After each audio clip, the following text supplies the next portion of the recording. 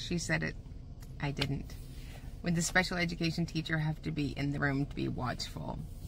I don't know. If you're under the watchful eye of other people, wouldn't they be able to watch you fully?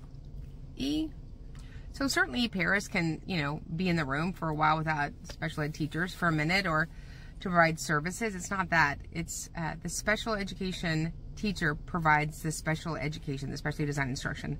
The para can additionally provide that same instruction once it's been modeled to them, taught to them, and they understand the acuity of the student's disability.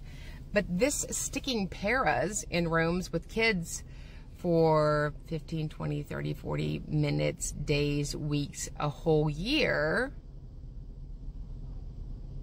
is not special education. I sit in so many meetings where people just bold-faced, just look you in your face and say, we're fine with it.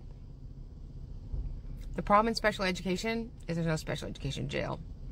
I wish there was special education jail, and the leadership and the bean counters that do this goofy stuff, we could have them cuffed and roughed up with a pool noodle and put into special education jail, but there's not. So, but that, yeah, it has to be under the watchful eye so you can make sure that they're getting what they need. Special education. Is your kid getting it?